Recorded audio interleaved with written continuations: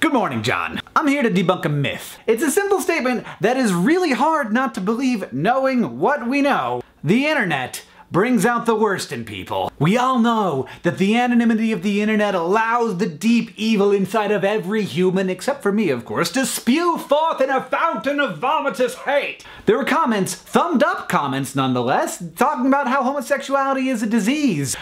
And yeah, there are two hosts on SciShow Space, one of them is male and one of them is female. I would like you to guess which one has constant comments about their appearance every time they're in a video. Just go ahead and guess. But you and your friends, you aren't hate mongers. So it must be other people. Those people at the grocery store who seem very nice, but then when they get home, they go on the internet and they shrug off the clothes of their cultural burden and they put on their costume and they become internet turd. Imagine, if you will, a D-bag. This person goes on the internet and he says nasty things to people. He's racist and he's sexist. He doesn't have a lot of friends because he doesn't like people, and people also don't like him. This human is entirely invisible. We have no idea they exist.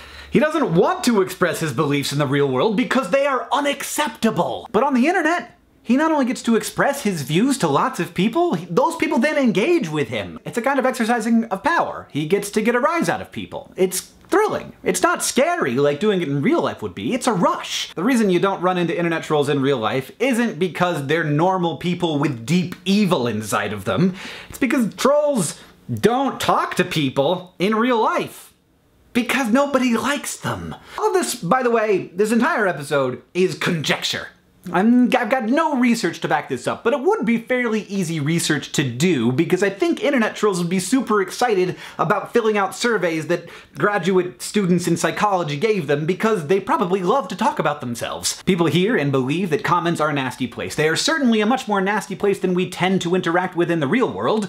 The result is that fewer and fewer normal, not trolly people interact in those spaces, and they get worse and worse. While at the same time we prove over and over again that the internet can actually be a place where lots of really cool and great things happen. But if we all think that the internet is less great than it is, it will become less great because we think that. And my even greater worry is that people will look at the comments of a YouTube video and say, look, a third of these people, at least, are just terrible. They're bad people. And then by extension, those people will assume that a third of all people are terrible. And that's just not true. Also, on any YouTube video, you've got a lot of people watching it. Just imagine for a moment that 100,000 people gather in a room. It's a stadium, a very large stadium. Now, what are the odds that there aren't gonna be some bad people in that room?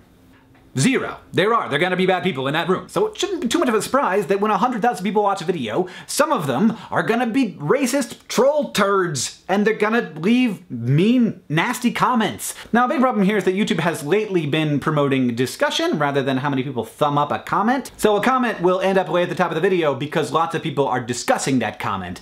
That isn't usually because there's a good discussion happening there. It's usually because that first comment was extremely inflammatory and wrong, and people are arguing about it. And the trolls are loving it.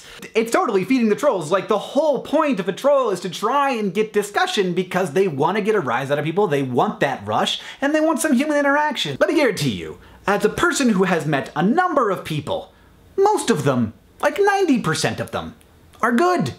They're good people. Not because culture tells them to be good, not because they're afraid of being found out and they're waiting for that moment where they can be anonymously evil, but because they're people, just like you and just like me. John, I'll see you on Tuesday.